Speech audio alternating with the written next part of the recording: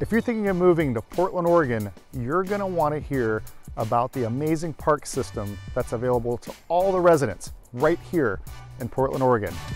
Stay tuned.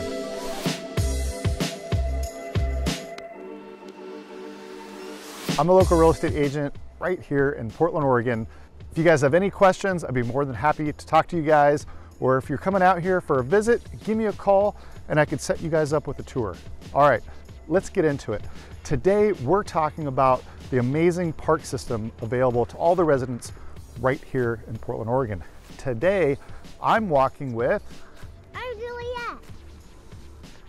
I'm Julia. That is actually Asher. And we're walking to a park right now here in Lake Oswego where we live. Portland has over 300 parks in the city, but we have 30 parks right here in Lake Oswego, and that's not even counting all the school parks. When you move to Portland and start exploring the city, you really become aware of how many parks there really are in this city. Some of them are small and some of them are really big. Portland ranks in the top 10 best cities in the whole country for parks and green spaces. Portland actually has the smallest park in the world and the largest urban park in the United States.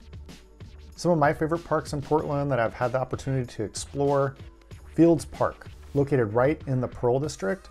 It's a very neighborhoody, small, friendly park, right smack in the middle of all the hubbub and everything that's going on right there in the Pearl. It's a great place to grab a coffee, hang out on the lawn or the bench, take your dog down there. And if you live in the Pearl, there's 4 parks, all within walking distance. So wherever your condo is or apartment in the Pearl, you're gonna have one of these little city parks to be able to use.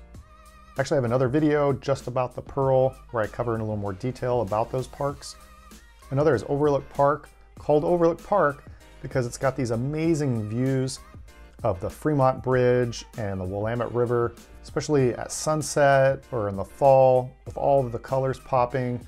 It's a great little park to be able to hang out. There's also Peninsula Park.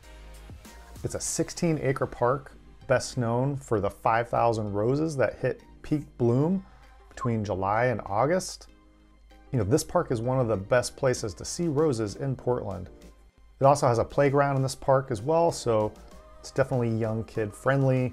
You need to hit up those jungle gyms and swings and things like that. I know I'm always looking for those with my kids. This next one, Pittock Mansion Park, I feel is very overlooked as a park because it's more of an attraction, more of a tourist attraction.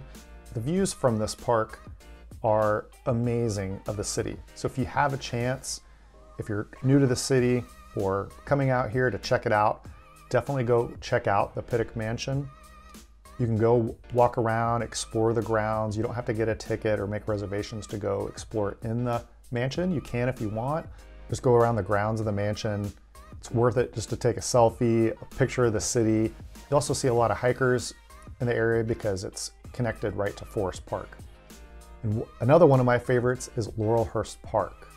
Laurelhurst Park is in the middle of this amazing neighborhood. It's a historically protected neighborhood, and the park gives you that historic feel. I don't quite know what it is about it to put it into words, but it really is a beautiful, beautiful park with winding trails that kind of go all through it. You'll see hikers, kids playing, drum circle, kids parties.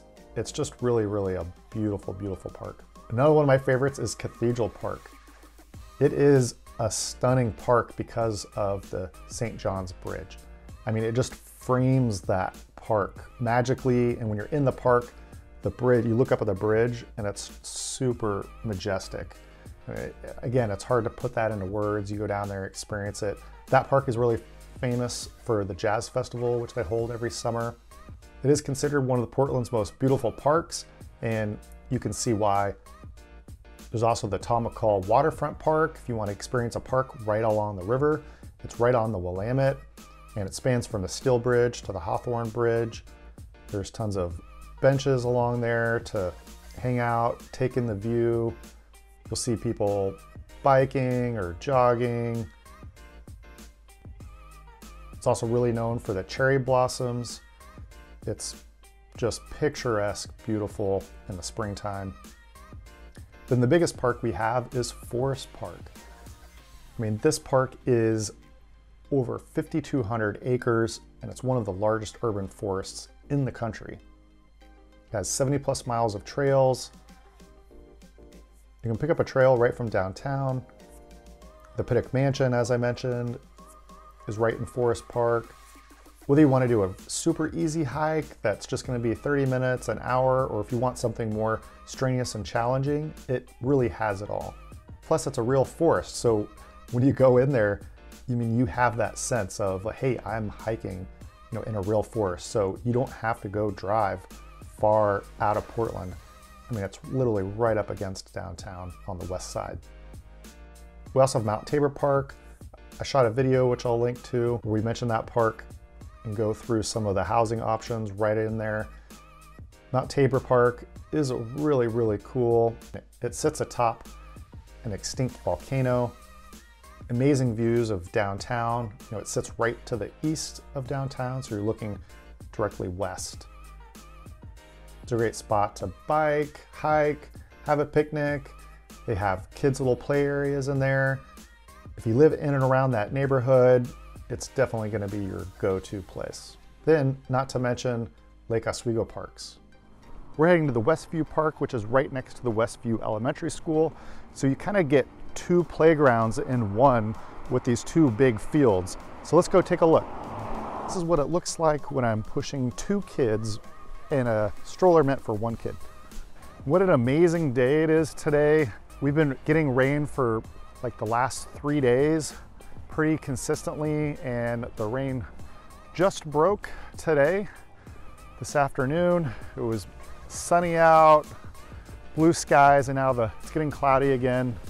And I think we're supposed to get some rain here again a little bit later tonight. Right now, it's really nice out. Just put on a jacket and we're hitting the parks. What better way when the kids are out of school to get a little outdoor playtime activity in. That's one of the things I love about not just Lake Oswego. Oh, I got a special request. Okay, we're going to this park up here and then we'll go down to that one. You got to get everybody on board and everybody happy. Otherwise there could be a mutiny. And I see some other kids out there taking advantage. But you know what? There's always so much room available on these parks. That's one thing that I'm always amazed by, is that so many residents don't really take advantage of all the parks, or maybe it's because there's so many parks, they're never really overcrowded. Here we are at the Waluga Park. This is a smaller one, but it's awesome. Let me just show you right here. You got a huge field right here in front of us, and then you have a playground right next to that. And then it butts up against to the West Ridge School, which has, again, this huge field and then another playground for the school.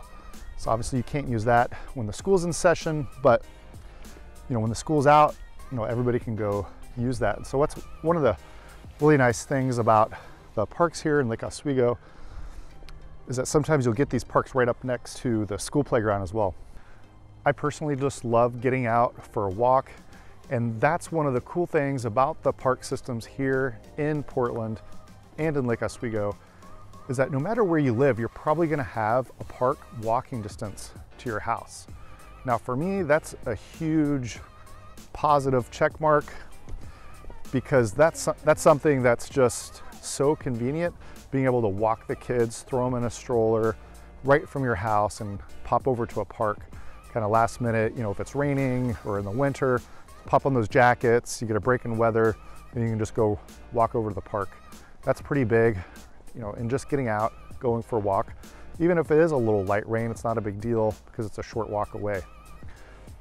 So one thing I've had to teach my kids, there is a difference between a park and a playground, right? So here, we've definitely learned not all parks have playgrounds. Okay, and we're about 5 minutes into this park experience and we already need a bathroom break.